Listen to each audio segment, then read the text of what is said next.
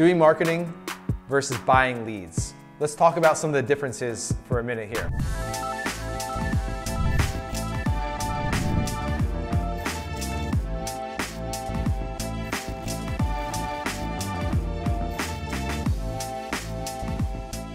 Now, I'm not here to bash buying leads. It can be a good part of your customer acquisition strategy, but I also know that so many roofing companies out there are sick and tired of buying leads, and they hate doing it, but it's the only thing that they know how to do. And the reason that it's a stressful thing is because you don't have control over getting your own customers. Now think about that for a second. If you're constantly just buying leads, whether it's from HomeAdvisor or the telemarketing companies and everything like that, again, I'm not bashing them. Those things can really help. But if that's all you do to get customers, then you don't have the ability to generate your own customers, and that leads to a lack of predictability and a lack of comfort within a business. And there's a lot of stress, and there's a lot of chaos, and you're always, wondering whether you can pay your people and all that sort of thing. So what I want to talk about, what this whole series of videos, this whole page is about, and all these resources are about, is about taking control of your marketing, taking control of the future of your business. So you can get not only more customers, but better customers, better jobs. And when you're doing marketing, a lot of times we're talking about marketing to attract top quality talent to your company. So I know a lot of roofing companies that I speak with, they're like, yeah, marketing can be tough, but what's really holding us back is we can't find good people. We can't find good sales associates, or we can't find good installers for our products, or good crews, or whatever that might be. So that's really holding them back. So when you're doing marketing, you're building that brand that's going to attract awesome people that want to come work hard for you. So that can be a really important part of marketing. So a lot of times when I'm talking about marketing versus buying leads, I like to use this analogy that we use about the real estate industry. Now, we all know realtors, and probably a lot of you work pretty closely with them. That can be, those can be good relationships to have.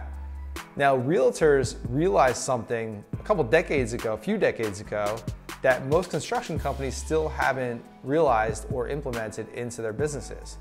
Now, real estate agents realize that if they want to feed their families, if they want to make money, if they want to actually grow their business, they can't just wake up and go look for buyers and sellers on any given day. So looking for buyers and sellers, that would be akin to a roofing company looking for people that are ready to do a roof today, like ready to buy today. And that's why leads can be so sexy and so appealing, because you're getting people who are ready to buy today. But if we look at it, if we take a step back and we look at that, roofing is a high ticket item. So most people are not ready to buy it today, right? So back to that realtor example, they realize that they can't just go out and look for people that are ready to buy or to sell a house on this particular Wednesday, right? They have to farm their local area throughout 12 months a year. They work their butts off doing events, doing marketing, doing advertising, going to all these networking events and handing out business cards like ninjas and all that. But that works because they want to become known in their market as a helpful resource, as a valuable resource for their community, so that when someone is ready to buy or sell a home, they're going to go to that realtor, they're going to go to that person. And that's how a real estate agent builds their business. That's how they feed their families. That's how they grow. So if you want to become known in your market, if you want to build your brand and do marketing, you need to be farming your local market 12 months a year. And that's branding, that's content, staying in front of your past customers, potential customers, any lists that you might have, nurturing people over time, and all those things go into marketing.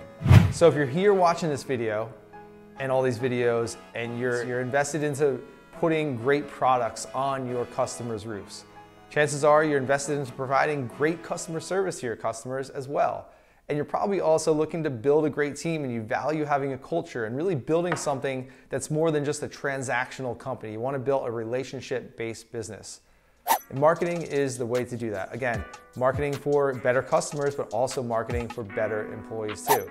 You want to create that brand that people can trust, that people know, like, and trust. People buy from companies that they know, and the way that people will get to know you these days is by them seeing you on this device and throughout your town, and maybe on radio and billboards and everything like that. So that's the difference between doing marketing and buying leads, and I hope that's helpful for you as you're planning out your marketing for the next year, the next 12 months, or next season, whatever that may be.